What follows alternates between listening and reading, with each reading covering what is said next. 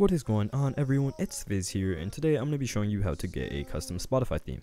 You can customize these themes to your liking, and it is super basic to do.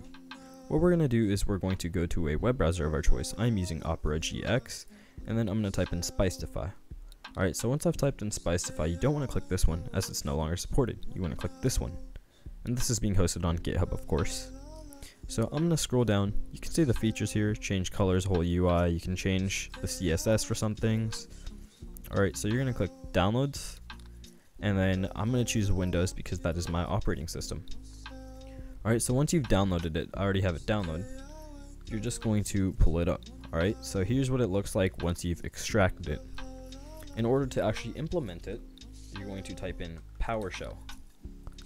Once you type in PowerShell, you're going to go back to GitHub. You're going to hit the back button and then click on installation. Alright, since you have Windows, most of you do have Windows, you're going to just copy this whole line and Control C and go back to PowerShell, Control V, and hit enter. I've already done this, but I'll just show you guys how to do it. Alright, it'll take a minute to kind of get everything going in PowerShell. Alright, and then I'm going to type Spicetify. And you can see it says H for commands list. Alright, so now what you want to do is you need to also make sure that you have your Spotify backed up. So Spicetify and then back up and then hit enter. And I already have a backup because I have done this before. Now in order to actually install themes, we're going to scroll down, sorry, the wrong page. Come here to customization, scroll down to community themes. Alright, so you're just going to download the whole thing by clicking here and hitting download zip. Once you've downloaded this folder, you're going to want to open it, and then you're going to see all these themes in here. Alright, and one theme that I particularly like and I'm using right now is Cherry Blossom, but I have slightly modified it and I'll show you guys how to do that. So I'm going to be using Dribblish for this tutorial. Alright, so I'm simply just going to click on this folder. I'm going to click File Explorer again, and then I'm going to go to my local disk, Users, click my name, and then there is a folder that appears here because you ran your Windows shell script. And then I'm going to click that. I'm going to click Themes. Alright, so I already have Cherry Blossom in here, as you guys can see. I'm going to straight up just drag Dribblish in here now, and it is there. Now what we're going to do is we're going to open our config file, and you see where it says current theme. We're going to want to change that to the name of our theme. So Dribblish with 3 B's. D-R-I. Alright, so once you have it saved like that, you're just going to hit S or Control S. Sorry, I mean save or Control S, and then exit out. So this is my Spotify right now. I'm going to open up Windows PowerShell again, and I'm going to say Spicetify update, and then I'm going to hit enter, and it says custom CSS is updated. So now what I'm going to do is I'm going to close that Spotify, and I'm just going to hit Windows key, type in Spotify again, and we have our theme. Also, if you guys are wondering where I got these icons from, I made a video on this. You can find it linked in the description.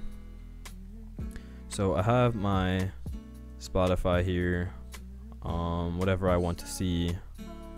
It's a little bit of a weird theme, but I do quite enjoy it. So if I click Nikes, it'll play. I have desktop audio muted, so you guys will not hear it, but I can make this bigger.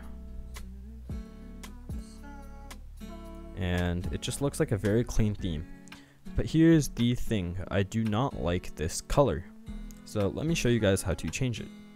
I'm going to click the Windows key, and I've already downloaded this app. It's called Free Color Picker. I'm going to click it, and then I'm going to click Capture Spotify Premium, and then I'm going to see what the hex code of the green is. So I've clicked that, and the hex code is right here. So we're going to copy this. Alright, now this part you might want to pay a little more attention to since it's a little more complicated. I'm going to go back into my Spicetify themes, the one on your local disk, so where it has the .spicetify themes. I'm going to open Dribblish, and then what I'm going to do is I'm going to click color. Alright, so the color right now is the one that we have here, so 1 dB, remember those. And if I come over here, we can see, trying to find a 1 dB. Okay, so there we go. We see secondary background 1BD. We can see the foreground. Alright, so what I'm going to do is I'm going to change this color. So I'm quite literally going to go into Google and find color wheel.